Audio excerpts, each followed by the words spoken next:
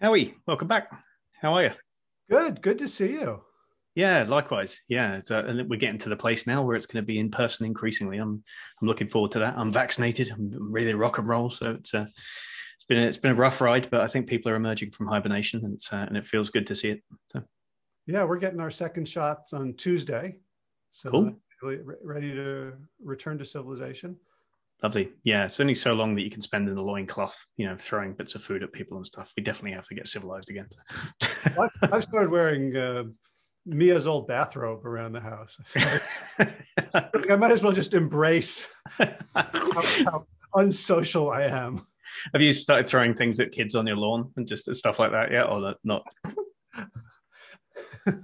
I ordered kettlebells from Amazon and heavier than I'm using. And the workout this morning was so bad that I really had this fantasy of like having a double barrel shotgun in my driveway and just telling the Amazon driver, like, I've changed my mind.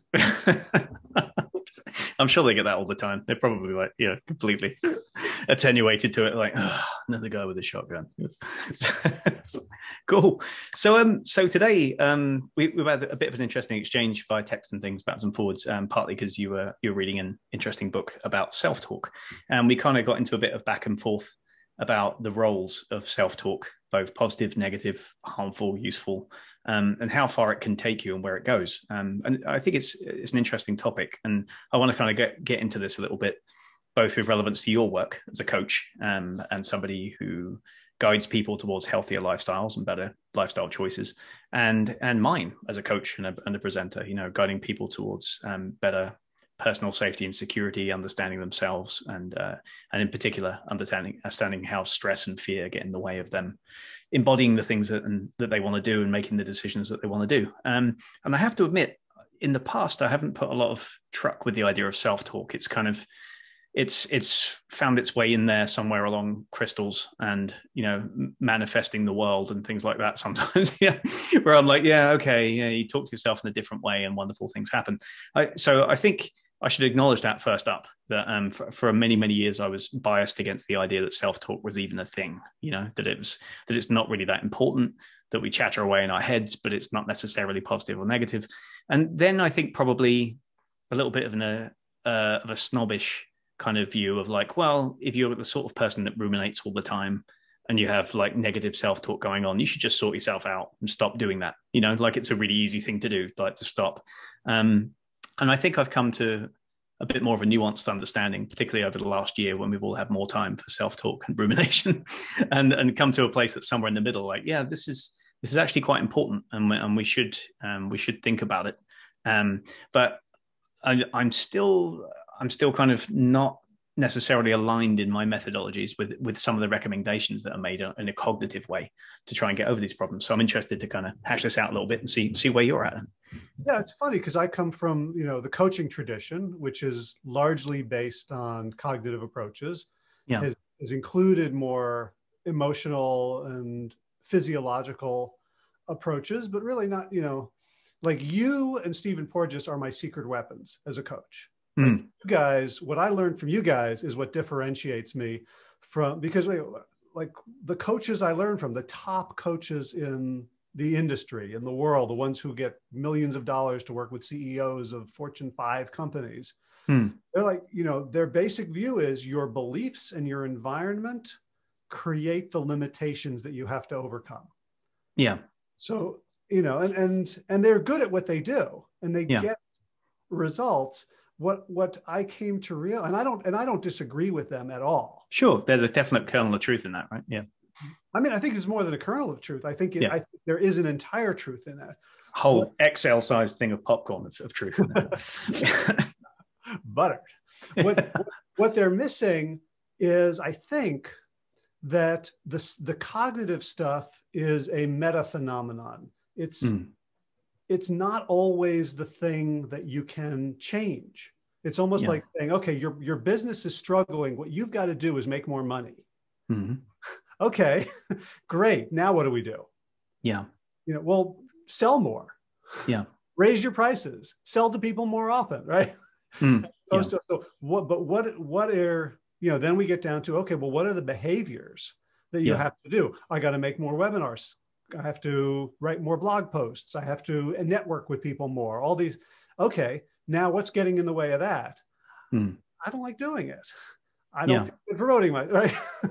So you're kind of saying that the thing that actually solves the problem is not talking about it differently to yourself. It's actually taking actions, identifying the actions you need to take, and then that sorts out the self-talk to an extent. Or? Not necessarily. I feel like I can still, like I have been teaching my students and clients some of the self-talk stuff that I got from this book, which is called Chatter by Ethan Kross. Yeah. Which it's like what you and I learned about stress when we learned about stress was that you need to calm down, right? To think different things. Like, so count to 10 when you're angry, or ask yourself certain questions. And what we know is that when we're under stress, the part of the brain that knows how to do that is basically locked in the trunk. Yeah. So it's like, if you want to drive well, you get the driver out of the trunk and put it in the driver's seat, but then it still has to drive. So I think self-talk can still be useful, but you can't do it unless you deal with the stuff that you teach, unless you deal with the physiology, with the neurology. Okay, so let's backtrack a little bit and just kind of define what we mean by self-talk, right? So let's acknowledge that we all, to a greater or lesser extent, have this voice in our heads, right? This little voice that talks to us. And one of the goals, it seems, of like meditation or awareness and mindfulness practices and things like that is to become more aware of this voice being there, right? So it's, for some people, it's so omnipresent that we don't even notice it, right? And it's only when you sit still and try and be quiet and try not to think things, but try to just sit still and watch yourself, that you watch this conversation playing out and you realize that it's extraordinarily difficult not to have thoughts about things, right? The not to have some verbiage going on in there, right? So there's definitely a voice that emerges that goes there, right? But there's, when you look at kind of like the neuroscience of this and the psychology of it, it's not clear that self-talk is what we think it is, right? That it's not, we're not making coherent sentences that make meaning of the world with our self-talk. And then we say that to ourselves and then we're surprised by it. And we're like, oh yeah, that's right. And then we go on to make decisions. It's often that we're actually, that's the emergent property of the decisions and the connections that we're already making, right? There's things going on in the brain. There's associations, there's comparisons with past memory. There's predictions being made. There's assessments from the limbic system, like how scary is this? How angry should this make me? And there's rationalizations that are going on. There's all kinds of things in the big, wonderful soup that is your brain and your thought process is happening. And in the same way that dreams can be emergent from that, right? When you're asleep, self-talk can be emergent from that, I think, when you're in a waking state, right? I'm not going too deep into states of consciousness just now, but it's definitely there, isn't it? And some people notice it more than others. Is that fair to say? Yeah, I mean, I don't know. I mean, you know much more about this than I do. Well, you just read the book on it, so you probably know more than me at this point. Yeah. Well, I mean, what I got from the book is that it's a natural part of human experience, and it's not a bad thing. Like one of the things that I realized when I was reading the book is that I kind of got the mindfulness Kool-Aid that we shouldn't be having self-talk, right? That it's getting in the way of presence. Yeah, and that's the prevailing kind of live your optimized self, Sam Harris, be super cool. Do you know what I mean? Like that's the thing that's being sold to us. Is just like if you were a fully realized semi-Buddha or something, do you know, if you were fully enlightened, then the self-talk just wouldn't happen. You'd be fully present in the moment. You're experiencing everything as it comes, and you're not labeling or rationalizing. You're just experiencing the world as maybe like a natural animal would, right? You're happy about things, you're sad about things. It's not affecting you because of the rumination. And one of the goals of meditation is, it's not the explicit goal, but it's pushed that way, right? That if you get better at meditation, there probably should be less chatter. There's going to be less chatter because you meditate, right? That's kind of one of the things that's said. First, you look at it, and then over time, it depletes, and then you can spend longer and longer periods of focus on something that's not your own thoughts. And then that's an emergent thing, right? So that's one of the things that's told to us, that self-talk is either waste matter, right? That it's just kind of emerging from things like that, or it's negative, or it's like pathological, right? You're thinking about it and then you're wrapped up in yourself. and you're lost in the illusion that you even have a self, right? Some people even say that, like that you mistake the self-talk for your actual, perceiving mind or the witness or whatever it is, and that you're identifying with that. And in identifying with those thoughts, you're making a huge mistake, and it's really dumb. And if only you were more enlightened, then you wouldn't do that, right? That seems, I'm paraphrasing, but that seems to be one of the things. Yeah, and it's very seductive, and it might be true. Like, I don't know. I'm so far from that state that I can't even tell you how far from that state I am. Okay. You're on the other end of the self-talk spectrum. Yeah, there's a voice in my head saying, I don't self-talk. Right. Yeah. Do I? Don't. No, I don't. Yes, I do. No. Pay no attention to the self-talk behind the curtain. Right. So, yeah. So to draw an analogy with martial arts, like the field that I'm experienced in for many years and doing that, there's this concept in Japanese martial arts, at least, called mushin, and it's, which means no mind in Japanese, right? And this is the mythical kind of perfect state that you're supposed to be trying to attain during a potential conflict, right? That you, rather than think or try and predict what's going to happen in this conflict, whether somebody's going to try and attack you, or whether somebody's trying to feint to the left and then come the other side, or play dirty tricks or whatever it is, and rather than try and predict what you're going to do, like, okay, I think I'm going to grab him around the legs and make him fall over, or I'm going to take the sword and come from the top right, and that's definitely going to get him. Not planning, but just kind of getting that mind out of the way, that higher mind out of the way, and allowing the body and its kind of attendant processes and experiences to do the work for you, right? And the idea in those traditional martial arts is that if you practice something enough, if you get enough muscle memory and enough experience in enough ranges of situations, that the mushin can manifest, right? You can maintain no mind because you've practiced being in that state, even in quite complicated things, right? So, and in martial arts, I've worked with people for many, many years and seen people attempt to do that, like, but I've never, outside of like old stories of Miyamoto Musashi, 16th century swordsman and things, actually seen somebody do it perfectly, right? Exhibit that characteristic of no mind, with possible exception of my instructors in the Russian martial art system, who seem to be able to do that at an extraordinarily high level. Like, they're just, every movement they make is so spontaneous that it's almost comical. It's almost like they can predict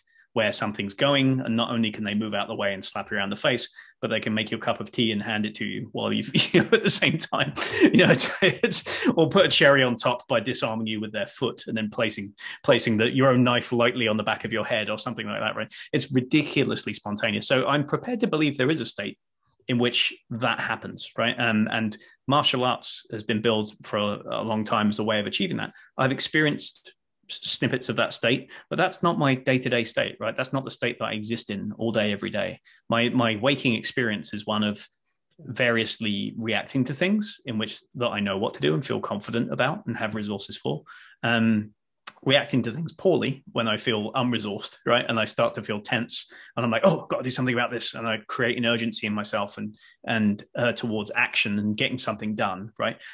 Or sometimes freezing, being like overwhelmed by the input of information and having to stop and take stock. And from that point onwards, one of two things can happen. You can either stop, take stock, and be like, okay, clear your mind, breathe, try and let everything settle. And then once things have settled, write down a list or plan of action or try and organize things and then go back about it. Or get lost in the funnel of rumination and sit there for a good hour and a half, just with things spinning around in your head about how you're never going to solve this problem, right? So this is my experience of self-talk, is that in a physical capacity, I enjoy being able to not have any of it, right? That literally, like, it goes away and you can just enjoy yourself not thinking about things, right? In a practical decision-based world, especially in an information-based world where the work happens, right? It comes in and comes out. It's not, for me, it's not like an everyday, all-day thing that irritates me and annoys me that I have to work against, but it's definitely there, right? It can rear its ugly head. Is that, do you feel like that's that's something that's in coaching has gone the other way? It's more like an acknowledgement and a focus on the periods of talk rather than the periods of no mind. Yeah, well, I think it depends on what we're trying to achieve. And I think there are so many analogies that don't quite convey. So if you talk like the different, like, like coaching, the word coaching, most people think of for sports. Yeah.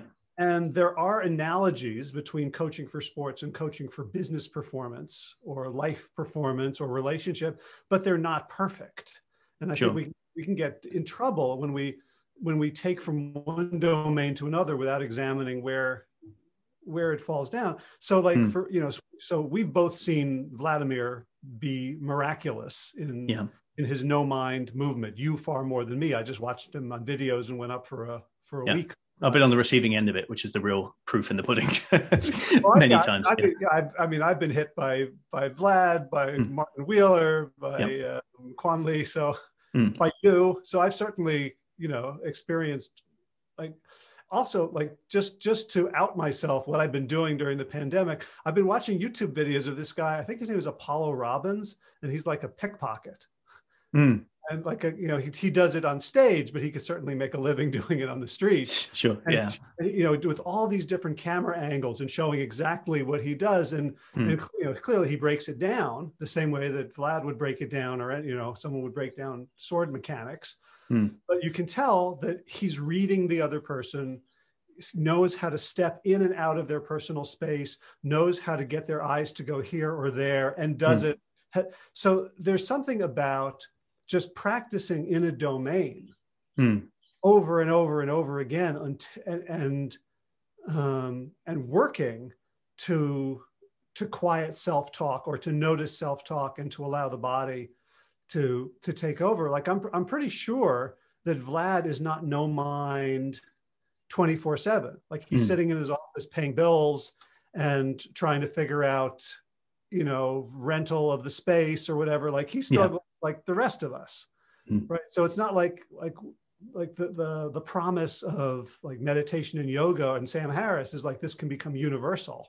And, I imagine if we were like universally no mind, we'd have to wear diapers, right? Like we could like, that argument's been made many done. Yeah. You don't want like a whole nation of people who are just completely present in the moment and then watch people march over their borders and oppress them, that kind of stuff. You could argue that's probably happened in history, people just hanging out, no minding in the middle of the Venezuelan jungle or something. And then along comes, Juan Carlos Conquistador just wipes out his whole village while he's watching, like, I'm being present, watching everybody being killed. It's like there's probably limits to the benefits of just being present and not making predictions and not trying to reason things around. So I guess one of the rationales for why we have self-talk at all, right, is that it helps us to make sense of things that have already happened. Right, something happened and we're like, that was uncomfortable. How do I reconcile that with what I already know? And self-talk is one of the ways in which we can make sense of things, like create meaning after the fact. And another one is trying to make sense of disparate kind of stimuli and signs coming in from the environment, and so that we can try and make meaning, find patterns, and then predict the way that the world might be, so that we can make decisions, right? So self-talk can be leaving the present for the time being, right? And being like, self-talk can help us make sense of the past. Self-talk can help us make sense of the potential future. Like, does it have value there? Is there positive value to self-talk in doing those things? Well, I think there is tremendous positive value. I think the question isn't, is self-talk good or bad? I think the question is, who's the self? Which self? So like when I was facing multiple attackers, and every time you looked at me, you would say, drop your shoulders. So some part of me was telling me, here's the way to protect yourself against multiple attackers, is to, raise your shoulders, turtle up, tense up, tight breathing, tunnel vision. There's three people behind me. Tunnel vision is going to help at all. And the self that was doing that talk was was suboptimal. It was a pattern. And I don't know when I developed the pattern of turtling in that scenario. You could argue that that's an infantile pattern, and that the self that was doing that is an infant. So if I think the issue is not the self-talk itself, like we can work on that as part of it, but the question is, are we growing so that the self that I am now is in concert with my environment? Is my neuroception appropriate? If I'm scared all the time, if I'm always turtle, if I'm always breathing shallow, and there's no threat, then I'm in a mismatch. And I think the issue is our self-talk matching the environment or mismatching? Is our self-talk creating an internal perception of the environment that's not even real. Yeah. So if I say to myself, you know, you're no good, nobody cares about you, nobody wants to work with you, nobody loves you, then that's creating a reality for me. And that's like, you know, and if that's true, then I don't have a self-talk problem, then I'm an asshole problem. Yeah. So there's an interesting thing in that. If you look into the cognitive neuroscience, and you start to get into this idea of like, self-talk is obviously part of consciousness, right? It's hard for us to know whether or not animals have self-talk, right? Whether or not my cat's like regretting things and making, like, I should have killed that bird sooner, like, or something all day long, and just like ruining the day that it missed the chance at the squirrel, or I don't know, whatever it's doing. It's not clear that other animals do that a lot. It's possible that dolphins and chimps are experiencing this all the time, like self-doubt and rumination and all that kind of stuff like that. We don't know, honestly, right? We don't have the experiments, I think, or the data yet to prove whether or not other animals have self-talk, but it's definitely part of that property that we call consciousness, right? It's definitely part of this awareness of self, or illusion of self, or whatever you want to call it, right? It's there. It's part of that thing. But there's an argument in neuroscience, not all of it, not everybody makes this argument, but there's an argument that we don't need any of that. Like, we don't need to be able to be conscious of ourselves to go through life, right? That we could probably do most of what we need to get done using what Kahneman might call the system one thing. Do you know what I mean? The system one aspect of thinking, based just on intuition, based on past experience, based on just quick responses to things and them happening, and not this slow kind of deliberative system two. And even if you accept that you need the slow deliberative system two, it's not clear that we need talk in order to do that. Right, the patterns and the shapes of thought, the kind of the mentalese that we're making, right? We're probably making those connections, making those decisions, and figuring things out, and then we're translating those into English or Swahili or whatever language we speak, and then projecting that as self-talk into our brains after the fact, that we've actually already come to conclusions, we've already made decisions, and we're translating this after the fact. It's not clear that it really serves a purpose beyond being like an emergent property of the thought that's already happening, right? Not everybody believes this. I should say that now. There's an argument, I think, about that as well. But you've raised an interesting kind of idea that one of the antidotes. So let's say you do have mental chatter, right? If it's not harming you, right? If it's not creating that dissonance between you and the environment, or you and other people, things that are happening. If it's happening and it's just kind of like a theme, a soundtrack that's running in your head, and it's narrating the thing that you've already decided to do, then what's the problem, right? As long as what you're doing is, as long as that's kind of congruent with your actions and the decisions that you've made, that's fine. When self-talk becomes problematic, it's when you stop and pay more attention to that than you do the environment around you or the changing situation, right? So it's an orientation problem in a sense, isn't it? It's like self-talk makes you stop observing the world around you and turn your consciousness just onto that talk, and then be like, this is what's important, blah, blah, blah, blah, blah, blah, blah. And then you get into kind of this feedback loop in which you stop receiving information from the outside. And so you become misaligned with what's actually going on. Isn't that one of the dangers, that the self-talk stops you from seeing the other person, stops you from seeing the whole situation? So in the case of the physical multiple attacker thing, right? Your self-talk, like, oh God, this guy's going to kill me. There's too many people. I just need to focus on the problem. Tunnel vision, looking at one guy while the other three guys could be thumping you in the back of the head, right? The problem there is that you're paying too much attention to that and not enough attention to the whole environment. And so the solution to that, the antidote, is to stop paying attention to the self-talk and push your consciousness to the outside and be like, okay, what's really happening, right? Not what do I think is happening, not how can I get out of this, what am I going to predict, but what's really happening, right? And the same thing, isn't it?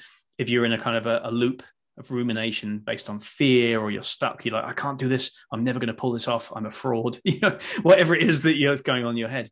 One of the solutions to that that's preferred, I think, in psychology is redirect your attention, right? Focus it on one thing outside of the body, or change your perspective so that you're not overly focused on that talk. Is that fair to say?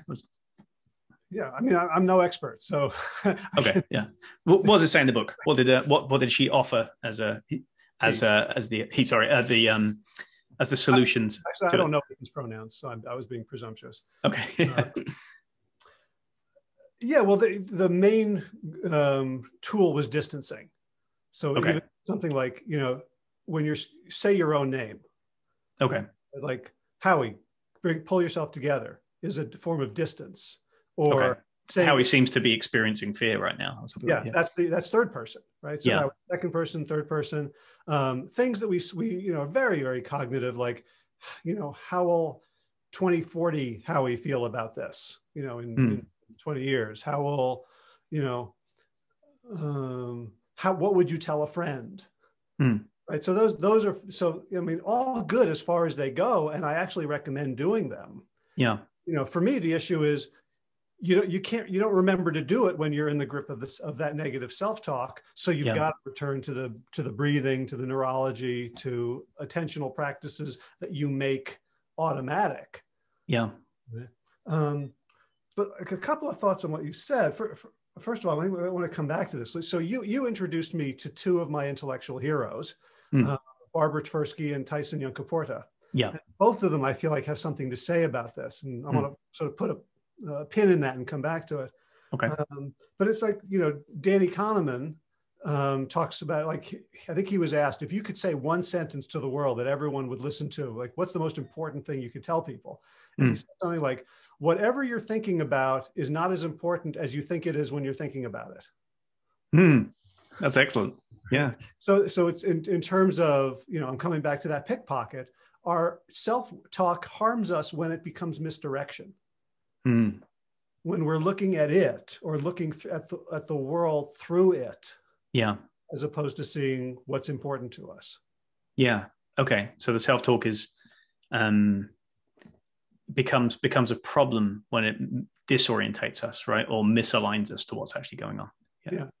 Okay, cool. Yeah. So what were your thoughts on how this, so I see the Tversky connection right away in that, if we think in patterns and shapes, right, and we think in non-verbal kind of structures, and we're just looking, and those mental movements are just reflective of physical movements and shapes and perspectives that we're actually mapping out in the world there, then where does this verbiage come in? At what point does it enter? And from Tversky's work, it would suggest it's afterwards, right? And so it's not necessarily useful.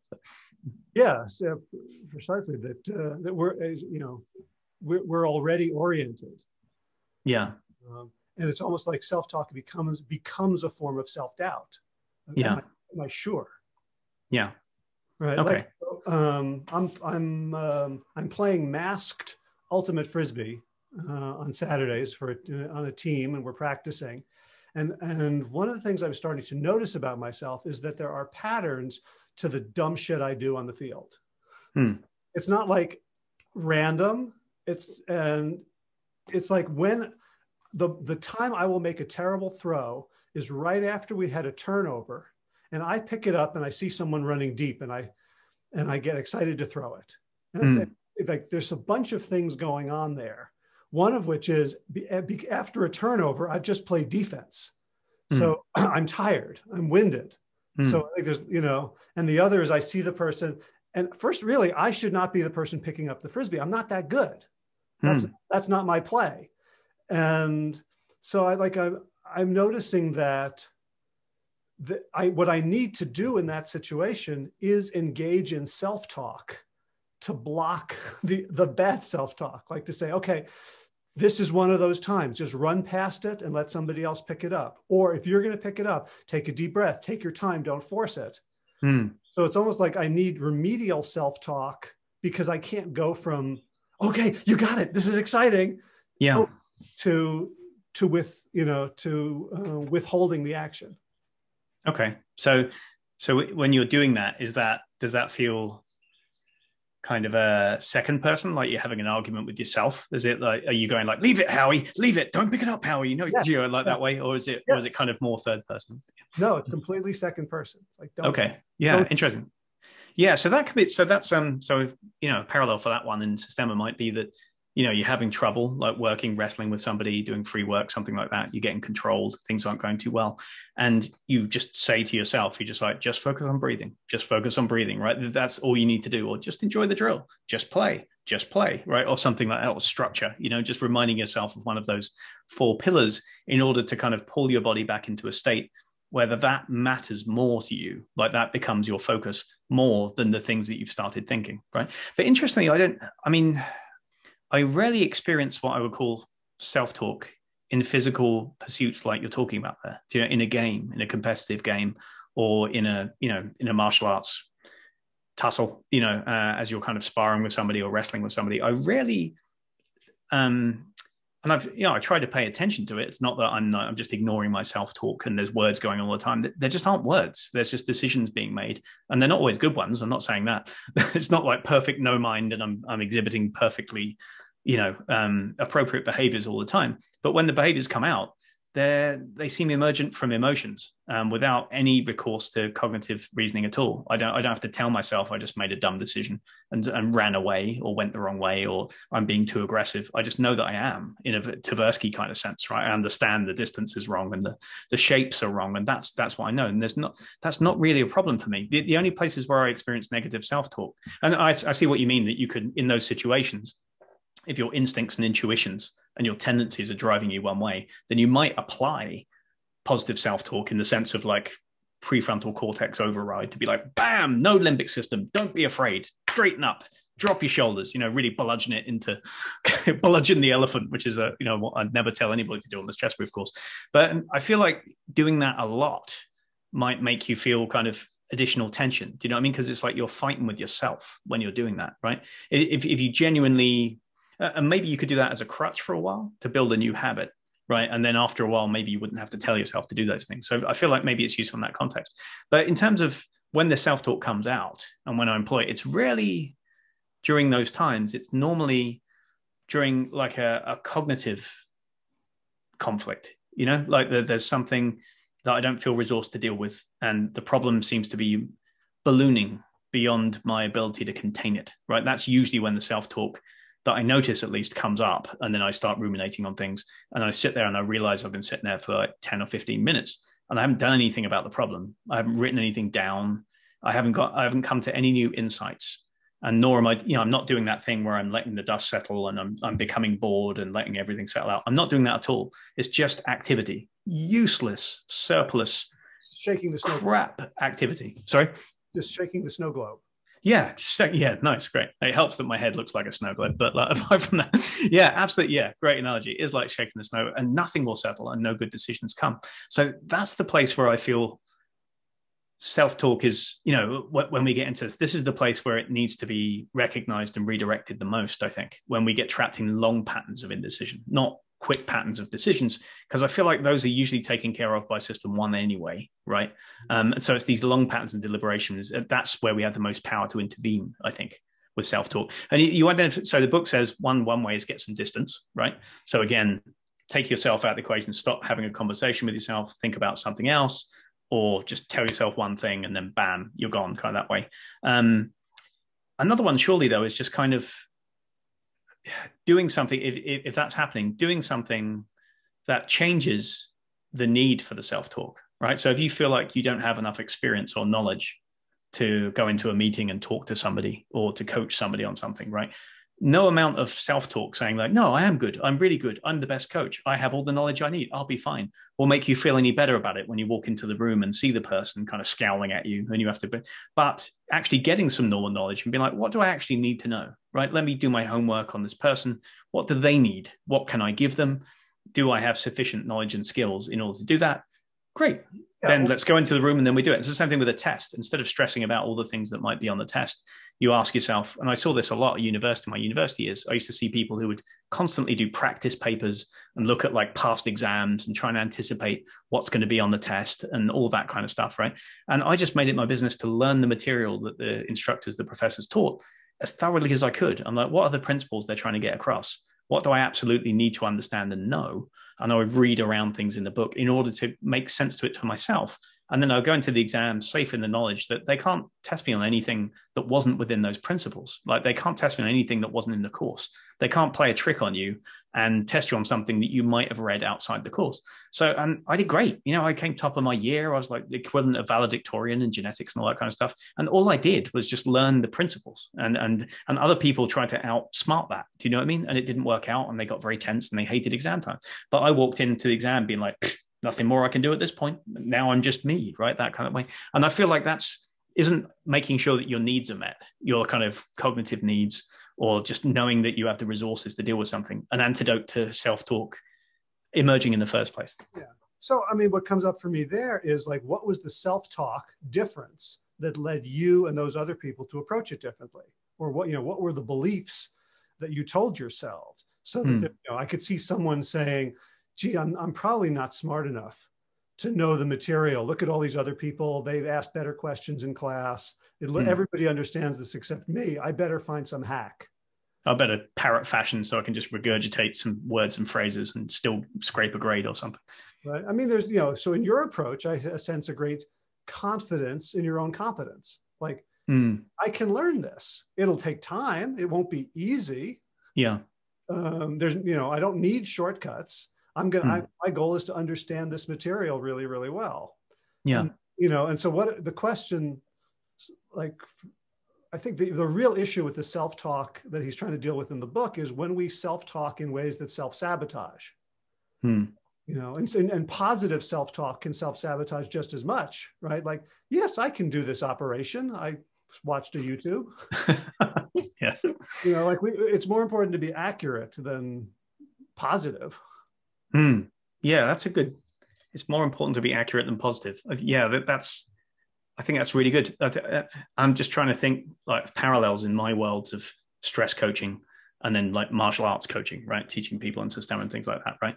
And in stress, you're right. I think that some people come to, and this is one of the things I talk about early on in the courses that I do, is that people tend to come to stress with one of a couple of mindsets, right? One of them is like stress is caused by external things, right? People make me stress, or situations or jobs, or this guy always makes me stressed. That it's a stimulus response, like it automatically creates this thing. There's nothing I can do about it.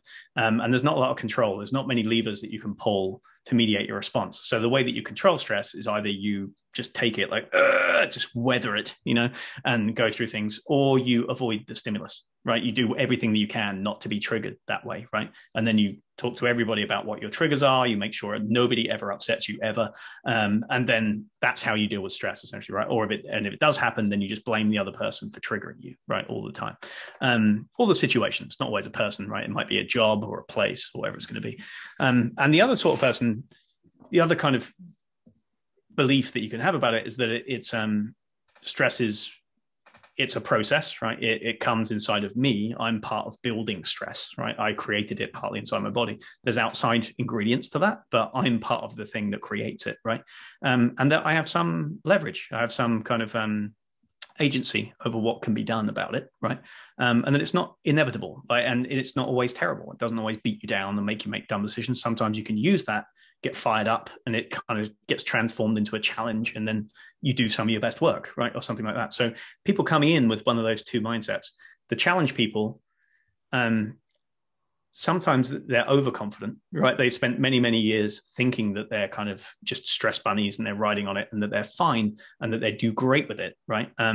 And sometimes they're not doing as great as they think. Sometimes they have really high blood pressure and they're suffering with it in an allostatic way under the hood, right? While they're doing this thing that they think they're challenging with. And of course, the people who think they're suffering are suffering, right? That's the people who are convinced that they're just being battered and waylaid by stress all the time. It's a self-fulfilling prophecy. They always will, right? So there's always that point at the beginning where I have to try and get everybody on the same, Peter Bregman, big arrow, right? Everybody has to be aligned in the same direction about what we're trying to do here. We're like, stress can be shitty. Stress can also be positive. The mindset can be important, but let's just acknowledge what it is. It is a process, and it can do one of these two things, and it can do any of these two things to anybody. And I feel like some people accept that, and some people sit within their little silos. Some people are like, yeah, maybe some people can, but I'm different. Or like my stress, my situation, my job is so unique that you don't understand why I couldn't do this, right? And that's an extraordinarily difficult thing to overcome, I think, when people come in with that negative, I don't know, it's self-talk. I don't know if they tell themselves that all the time, but it's definitely like a lack of self-belief, which has to be overcome before you can start the process. Well, here's where I have my biggest problem with the self-talk world is specifically around this idea of stress, which is to say, the thought is, okay, so, Kelly McGonigal's work, the upside of stress. that, okay, so the problem with stress isn't the stress, it's my mindset. Mm. And if I just, and so that becomes another cudgel to beat people. Yeah. Why can't you just transform it? Just change your mind and then you'll get stronger. You know, yeah, that's not or another cudgel that you hand people, then they can beat themselves with. Yeah. Like, oh, you know, so now what I need to do is say, how is this for, you know, how is this for me instead of being done to me? Mm. And again, I think it's a very weak place to intervene. It's like trying to intervene at the level of let's grow profits, as opposed to let's do different things with a different level of sophistication and intensity. So what's the opposite of that? It's genuinely experiencing what's actually going on, feeling it in your body, and then starting from that place. I give almost everybody I coach now, and I got this from you and from your recommendation of Your Stress Response is Killing You by Mark Schoen. Yeah. I will have people practice 3 times a day for 2 to 3 minutes at a time, relaxing breath, out breath longer than in breath. Yeah. That's all they do for the week, because I just want it to get into their muscle memory. Then week 2, I have them do that, but I ask them I'll take them through an exercise on a scale of 1 to 10, where 1 is you're totally relaxed and 10 is the worst thing you can imagine. Think of a thought that brings you to a 2 or 3. Feel it in your body, feel the stress response, and then commence the breathing. Yeah. And then practice that. Yeah. Yeah, in Systema, we do the same thing, but we stress our bodies on purpose, right? We'll stand in a push-up position for 5 minutes or do a bunch of push-ups holding your breath in order to create that physiological stress, really feel it, not just imagine it, you know, and then we recover from that on purpose. And that's the corollary to psychological stress for us. But yeah, same idea, right? So a little bit of stress inoculation. That's where I learned it, except I just, you know, I can't hit people or in a position to do, you know. I can't now either. It's terrible. I have to talk to them via Zoom and stuff. It's so difficult. But anyway. Yeah, maybe we'll get haptic feedback at some point and we can, you know, do Systema lessons where you can just, you know, punch them with a Virtua glove or something. Maybe that'll happen.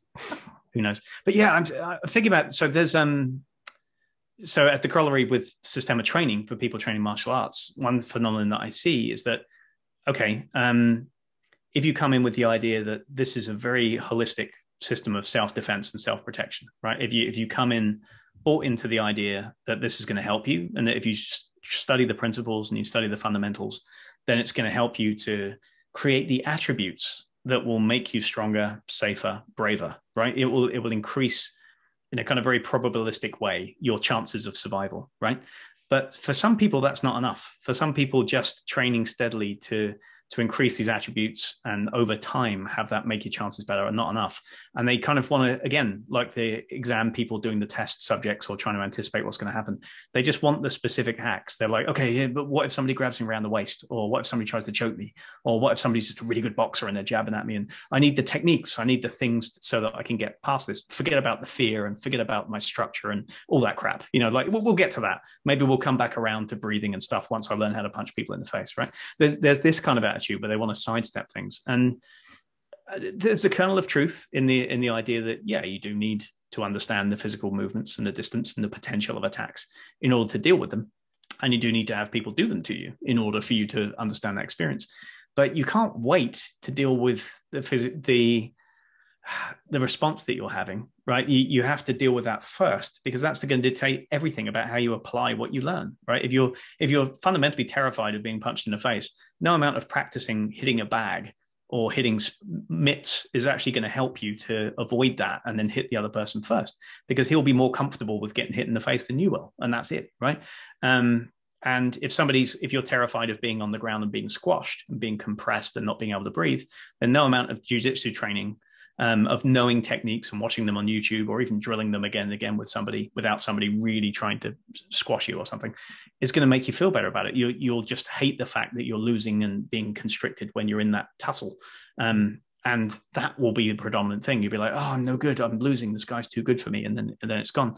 So for me, the antidote to that is just come back to principles again and again and again, right? Just work those fundamentals and make your goal just to improve those fundamentals while you're playing with other things, and not to focus too much on the end point. Like, did I escape? Did I get the guy down? Did I do these things, right? And just to put kind of faith, for the want of a better word, in the system that you're employing. Like find a series of principles that you believe in, and then keep going with those. And in that, you can convince yourself, at least, or convince your limbic system that you're safe enough for now, right? You're in this playful environment, and nobody's really trying to kill you in here, right? This is a place where you can afford to experiment. And once you do that, then you can layer on the skills and you can do things. But if you approach every single training interaction as if it's potentially life or death, you're like, there is no play, there is no exploration. It's just everything must be pressure tested right away, and everything has to be death or not, like right away.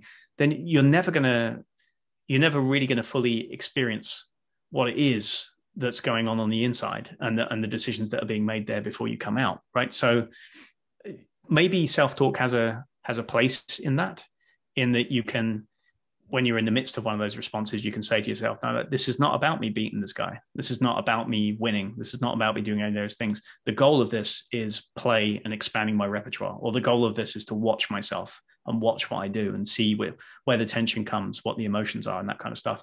And just to tell yourself that's the goal, even under pressure when your brain might not be wanting to do that. Is there kind of a similar kind of thing for people in the grip of difficult decision making or urgent kind of, or someone who need to grow their career, they need to be able to speak up more in meetings, and they're terrified of speaking up in meetings because they are having their self-talk tells them that they're going to get punched in the face and they can't handle it. Whatever, the equivalent of that, they can't even say what's going to happen. Or if you ask them cognitively, yes, I know it's silly. So I'm going to tangent on that for a second and tell you about. So I'm a woodworker, which you don't know about me because the only thing I've ever made is a paper towel rack. But after making it, I was so impressed with myself that I wanted to go buy a table saw. And I talked to some friends who were woodworkers, and they begged me not to buy a table saw because they thought I would kill myself with it, because it's the most dangerous piece of equipment in most shops. And so then I looked up this company called Saw Stop. Do you know about them? Nope, can't say that, dude. You got to look them up. They make a table saw that has there's a current, an electrical current running through the blade that then goes into something, the axle of the blade, and then goes into a cartridge with some sort of pressurized air. And if anything organic, your finger touches the blade, it stops instantly. So I was watching videos of people, like the blade is going 4,000 RPM. They touch it with their finger and they have barely a scratch. Wow. And how's it stop that quickly? You would think the momentum would keep it going long enough to still take something out. Yeah, you got to watch. And people do, videos with like hot dogs and like pushing it slowly, like literally like throwing the hot dog at the thing, and there's like a gash, like an eighth of an inch. Like, you'd maybe need stitches, but you'd have your finger. And my thought experiment was, if I got that. And by the way, when you do that, when you stop it, you have to replace the cartridge and the blade. So it's expensive, like $100 every time. But I'd argue that that's worth a finger. My thought experiment was, suppose somebody gave me 50 hot dogs and I could do it and do it and do it and do it and feel like completely confident that the thing would stop. Would I be able to do it with my finger? And I think the answer is no. Like that would be a leap that my body would not be willing to make. And so the question I have is for like, how do we as coaches, as martial arts instructor, get people to like a form of exposure therapy to get them to what feels like a quantum leap, to when I might face you and you might punch me in the face. How do we? And what the word that really struck with me with what you just said was play. Like exposure therapy must be combined with this ethos of play, of curiosity, of growth, of optimism, of delight, something positive in there, as opposed to, all right, like I remember the first time I got hit in the face, it wasn't by you, it was by Nien. And he hit me harder than I thought he doesn't mess around. And I was like, oh, I felt like crying, like sitting down, like quitting Sistema, like for the first 4 minutes after he hit me in the face. I was like, this this is all wrong. And that's kind of what I needed. Yeah. To get past it, but it could have gone a little bit worse. Like if it had been, you could, I might have quit. Yeah, you might have left. And I think the answer to that is that play doesn't just feature feelings of positivity, right? Because it's hard to conjure feelings of positivity if you don't have them. I don't know how I'd feel positive about putting my hand towards a saw, whether or not I thought it was going to like not cut my finger off. But I mean, in the saw example, the other characteristic of play is that it has rules, right? You can afford to play because you've both agreed within a limited set of boundaries of what you're going to do, right? When you play soccer, nobody's allowed to touch the ball with their hands. You can't just pick it up in the middle of the thing and cheat and do it that way, right? Then when you play, play American football, you're not supposed to at least punch people in the face, right? or trip them up. In that way, you have established ways of tackling and working with people and stuff like that. And even when you're doing a martial art, every martial art has its rules. Even something like MMA, which seems totally brutal and completely freestyle to the layman, has tons and tons of rules that have been gradually put in over the years, like no eye gouging and no kicking people in the head when they're already on the floor and things like that, which protect the people and allow you to play at a different level. Now, the level of play in MMA is extraordinarily it's towards the dangerous end of the scale, right? Like that way, the level of play in ultimate frisbee is different, right?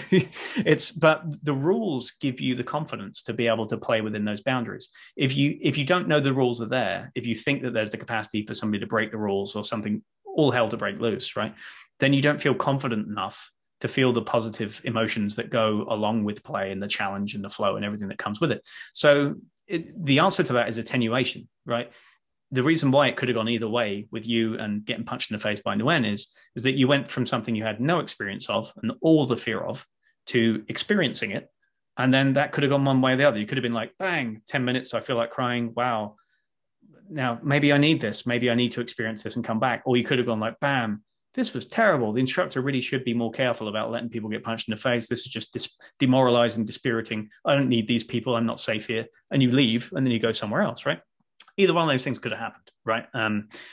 But if during the same class you wore up to it by somebody pressing your face, right, and then somebody pushing your face over and over again, and then pushing your face quite hard so that it's irritated, right, and then hitting lightly and then working up to quite a hard hit, it's like the frog in the boiling water myth, even though it's not actually true.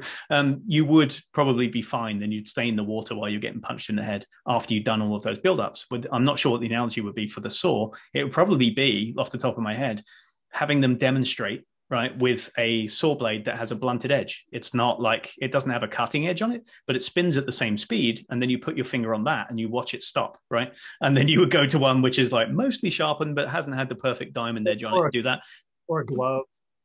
Yeah, maybe a glove. But again, the glove would give, the glove might give you a full sense of like, I have to have a glove on for this to be safe or something. But do you know what I mean? If you could do it with a blunt spinning blade and they showed the proof of concept, presumably you don't have to have a sharp edge for the electricity to be sensed and the current to be. So proof of concept, then if you did that 100 times instead of hot dogs, and then you did it once, you'd probably still be a little like, oh, here's the sharp one. But you'd done it 100 times. You had that memory, you had that association, you did it once. Then every time after that, you'd be like, oh, this is something that happens. And presumably the same thing is true with skydiving. The first time you do it, you have to be, I've not skydived, right? So, but the first time there has to be a voice in the back of your head like, yeah, what if the guy didn't pack it right? What if this thing comes off? I've seen on the news, there's always some beginning skydiver, it's one in every million or something, but that could be me today. Like maybe he has a heart attack on my back and doesn't pull the thing, or I pull it at the wrong time, or the whole chute comes off and I'm just hanging a bag, right? That has to be going through your head the first time, and maybe the second time a little bit. The 50th time, probably not. And that's because of experience. It's not because you had positive self-talk on the way down. Like, this is totally going to work. I completely trust this. I've looked at the stats, right? Well, don't be silly. There's no reason to be afraid. Of course there's a reason to be afraid. You just jumped out of a bloody aeroplane. What do you think's going to happen? You're jumping into a map. You're going to die unless this thing actually opens. It's a perfectly rational fear, and you can't reason your way out of it, right? The antidote to that is experience. You've done it enough times that you trust the equipment and you trust the process. And I think that's probably true of most of these things. But then comes the conundrum: how do you get experience if it's something scary enough that it's hard to progress to? And I think that comes down to creativity. Like, how, if you're afraid of speaking up and in front of groups of hostile people in business meetings, where else can you practice speaking? Can you do like an improv class? Can you like try stand-up comedy with your family. Do you know what I mean? Or something like that, what's a little bit less scary than that? And then get a bunch of experience of those and then have a crack at the meeting. Right. You have to be a scientist. Yeah, a little bit. You have to be like, oh, I don't know if this is going to be okay. I don't know if I'm going to survive, but I'm willing to take this risk because of the attenuation and the rules we put in place. Yeah, exactly. Yeah. And I think okay. as a coach, I think that's the hardest, most valuable thing I can do is to help my clients create the hypotheses that they're going to go out and test. Yeah. Yeah. And I think that's where the most valuable work is, and also it's not the same for everybody, right? You can't have a one size fits all, like this is how you inoculate people against stress. This is how you change people's relationship with food. This is how you stop people being afraid of being hit with a stick, right? There's principles, there's things that will probably work better, and there's stepping stones that you could use that other people have used.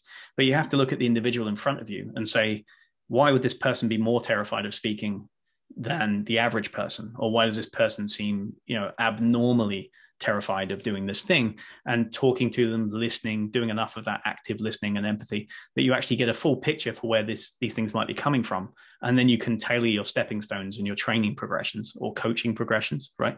And you can either take it slower with them, or you can introduce additional steps, or you could just, acknowledge that they're individual as well. And there might be some individual work to be done here that's not just part of the one-to-many approach.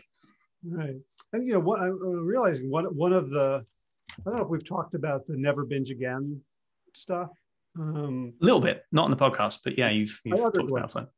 Glenn Livingston has a system where, for people to lose weight, to get control over their eating, he has them name the voice in their head that wants them to break their rules. So he'll say, like, let's create the rules. Okay, I don't eat after 7 p.m. I don't eat processed sugar, whatever it is. And then when that moment comes up, you're going to hear the voice, which he originally called the pig. Then he became an ethical vegan, and he doesn't like it so much anymore. But now he calls it Alan instead of just Dave. It's a random name. Alan. That you then listen to that voice. Not, at first maybe you're going to debate it, like, oh, is it saying something true? Yes, I deserve this now. Oh, is that true? No, I deserve to be healthy, right? Or oh, there's that voice again. I'm just going to ignore it, or I'm going to tell it to shut the fuck up, or I'm going to become mindful and let that voice. Okay, that voice is just like when I go get my car serviced and they're playing, talk radio, and I'm waiting, I'm listening to talk radio. It doesn't mean I'm suddenly become, a Rush Limbaugh fan. Yeah, right. I can hear things without believing them, even if it's self-talk. Yeah, that's good. Yeah, I'm reminded, just to close things back out again, of a Systema instructor many, many years ago, who was based in Charlotte, who we were just doing that basic hold a long push-up thing. And I think we went for like a 10-minute one. It was a fairly hefty, stand in the top of the push-up position and just hang out for 10 minutes. And the instruction at the beginning of it, people do that in different ways. They're like, move the tension around, listen to your body. If something starts to get locked, then twist it around. And I find that doesn't always help. But sometimes you'll fidget your way into collapse doing that, right, in that exercise. But he had a really interesting instruction, which is you're going to start this exercise. You'll be fine for 30 seconds or a minute. After that, there'll be a little voice in your head that tells you, if you just move a little bit, if you just put yourself in a slightly different position, you'll be more comfortable. That voice is a liar, right? And it's just like, no matter how many times it tells you that, it's not true. That actually the easiest position to stay in, the most stable one, is the one that you've started in. You will put yourself naturally in a comfortable position where all the weight is distributed really, really well. And that's a good structural position.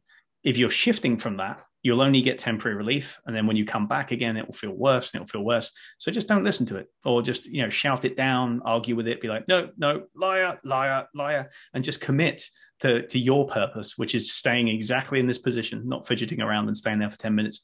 And if you don't do that, if you commit to that principle and your elbows give out and you're sweating and you collapse on the floor, you did a great job. Right, you did it to the end of your capacity. But if you fidget, you'll never know how far you can go before you do that. And I think that's something to take home. Like sometimes it's worth tackling the self-talk just to see how far you can go without it. So let me see if I can bring that around to what I wanted to talk about earlier, which is Tyson. Okay. Tyson Yunkaporta.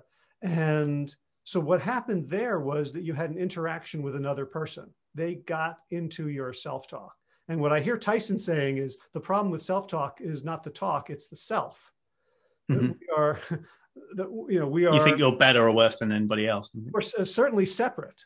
Yeah. That me as an atom, I'm almost certainly insane. Mm. Right? Which is to say, my views are not in concert with the world as it is. Yeah. Like, you know, I'm certain of that. Mm. But as a collective, we have a certain resilience to that. That if you're a little bit insane, and I'm a little bit insane, and Heather's a little bit insane, and Mia's a little bit insane, when we come together, we can kind of balance each other out. Kind of crowdsource the sanity in reality. But, yeah. And when that, you know, whether you're really alone, like so many of us have been over this pandemic, or whether you're part of an organization and you're just a bunch of individualistic strivers. I think there's something that we lose by not being more indigenous, by not being more connected with each other, with nature, with the world. That also, you know, if we are nature and we're disconnected from nature, we have to be disconnected with ourselves, which means we have to be talking to ourselves as if we're completely different people.